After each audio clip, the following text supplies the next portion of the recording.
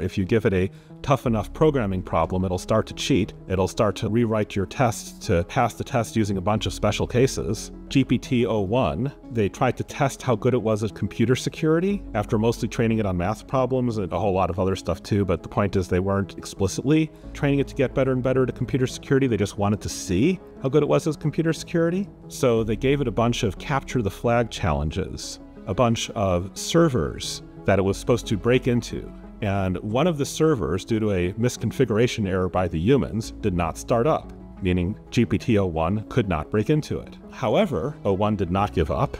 However, the humans had accidentally left a certain misconfigured port open to the meta server that was running the whole challenge. 01 got access to that. It started up the server that the humans had failed to start correctly, and then instead of breaking into that server, it just told the larger system to directly copy over the secrets file it was supposed to be breaking it into and finding.